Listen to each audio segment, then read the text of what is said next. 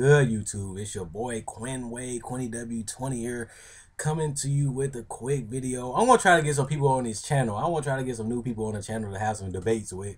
That'd be fun to have some debates with some people to see y'all get some other opinions from some guys and bounce some ideas. But only thing I don't like about it is I gotta make the schedules fit, and it gotta be perfect timing for like the videos to happen, and the video is gonna be longer. So let me know you want to see some debates come into the channel. But like I said, if I do it, you're gonna have to go through a longer video because we gotta get both points across and we gotta come to agreement with a debate. So with that being said, we're gonna talk about the Portland Trailblazers. This is a team that had a hot start last year but was mediocre finishing the year before. And you think about it, 2 years ago, this is a team that started off hot and ended up not even making the playoffs. They went cold the last couple years. Last year they started off super hot. They went mediocre and still made the playoffs and got out of the first round, but got destroyed by the Spurs. They got obliterated that series. They only won one game, and that game was close. So the Spurs really destroyed them. This team is not a championship contender. They playing way better defense, but I think by the end of the year, they're going to go from a top 10 defensive team to like top 12. I think Indiana going to get back in there. I think Dallas going to get in there with Rick Carlisle and Tyson Chandler. They're going to figure out more. They've been going up every week in the defensive efficiency. I think Portland going to eventually drop out of there. I don't see the team having an elite defense the whole year, especially with other teams like Charlotte too going to probably get something together and become a top 10 defensive team. I just don't see this team being a top 10 defensive team for a whole year. I don't see it defensively. Damian Lillard has improved his defense. He was working on it in the offseason. Now I think about it, he has been working on his defense, but he's still a little too skinny, a little too little. Steph Curry abused him in the series, but he's still gonna get his points too. But Steph Curry would destroy Damian Lillard. He'd just shoot over him like he did Isaiah Thomas.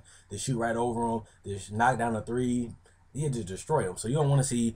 I don't think this team going. Like I said, what to expect. I just don't see this team really until they get a better bench. I just don't see the team competing. Like, they're going to play their starters a lot of minutes this year, like they've been doing the last couple of years. Now, I just don't think, like, offensively they're going to be there, but against, like, San Antonio, against Golden State, against OKC, do you really see this team beating them teams? Let's run down the numbers right quick. They 7th in points per game. Like I said, this team relies on a lot of jump shots, a lot of threes, and a lot of isolation, too. They like to get the ball, like Lillard, to dribble around and shoot a shot. They like to get the ball to LaMarcus Aldridge in the high post or in the post and score isolation shots. Let's see where they at in assists. This team's 6th in assists because they've been getting out on that fast break. They know their offense a little more. They got more chemistry this year. You know what I'm saying? Especially after watching them. They feel like they know each other a lot more. They've been playing with each other for a lot of years. Robin Lopez getting a lot of dump offs, a lot of mid-range shot. He getting more involved in the offensive end.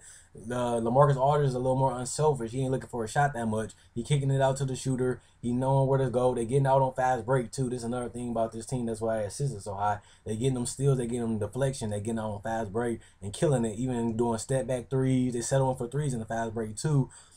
They getting out on that fast break. That's why their assist number is high. And Damian Lillard, he just been doing this thing right now. He coming off them screens, not being greedy. He knocking down them shots, but he also passing it. He's dribbling a little bit, getting to the paint, passing it out a little bit. They knocking it. Wesley Matthews knocking it down at a high rate. He the lead person in threes right now because Steph Curry had a day off, but now Steph Curry probably #1 again. And they first in rebounding. This is a stat that I believe that they can hold up for the whole year. With Robin Lopez, Chris Kaman, Aldridge, who getting 11 rebounds. Nicholas Batum gets some rebounds. Damian Lillard help out every now and then. Wes Matthews help out every now and then. This is a collective team. And this is why this team can still get out of the first round, because this team knows their personnel. They know what to do. They know what to do on rotations. They know where to send you on the defense. They know where the help defense is going to be at. They know where the shooter is going to be at. They know where LaMarcus Aldridge is going to be at when he come off the screen. They just know everything about each other. And that's why their defense been so good this year. They know where to help out. They know where to be at on the floor. Another thing is they rebound is just they just knowing what to do. They just know everything on the floor. He boxing out. Let me help on this side. Let me get on this side. They boxed out here. Let me go get this rebound. They gang rebounding. And they still getting on the fast break, killing it. And that defense helping them too. They letting their opponents score less, make more misses. the more misses you get, the more ability you got to get a rebound. The more misses, the more rebounds. And they be getting a whole lot of offensive rebounds too if you watch their games. Robin Lopez be doing work, but LaMarcus Aldridge these last 2 years been really getting on them boards, and I'm very, very impressed about that.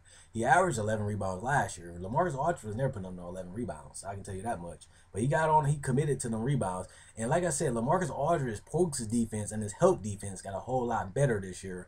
He knows where to be at on the floor. He knows when to put his hands up and when to go for the block. He knows when to not. He know how to rotate without fouling. His defense got a whole lot better.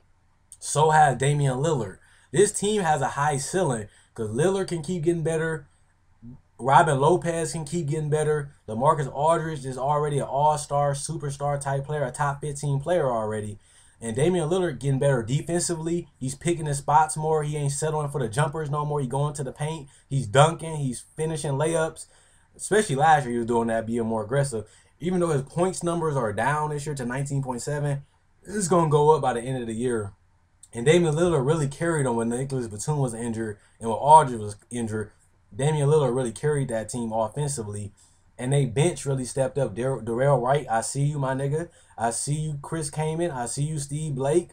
I see you, Myers Leonard. I see these people out here doing their job. And I'm impressed right now. I just don't think Portland can go past the second round. If they go against Houston, they go against Memphis. I think Memphis can beat them. I don't think they can be OKC. I don't think they can be Golden State. It's going to be tough to see who Portland goes against in the first round. If they go against Phoenix, they can beat them in the first round. They go against a team like Phoenix or Sacramento or Pelicans, they can beat that team. But if they go against a team like OKC, Spurs, Golden State, or the Clippers, I don't think they can beat them. They can probably beat the Clippers, but it's going to be a long series. I don't really see this team beating, besides Houston and the Clippers, I don't think they can beat Memphis, Golden State, San Antonio, none of them in a 7-game series. So I don't really see the team going that far. It's going to be a first-round exit or a second-round exit. They ain't going to the conference finals, without a doubt. Let me know what you guys think in the comment section below. Like the video, subscribe. If you're new to the channel, check out my older videos. Like this video, like my older videos, subscribe. Queen Way, Queen of the Twin signing out. Peace.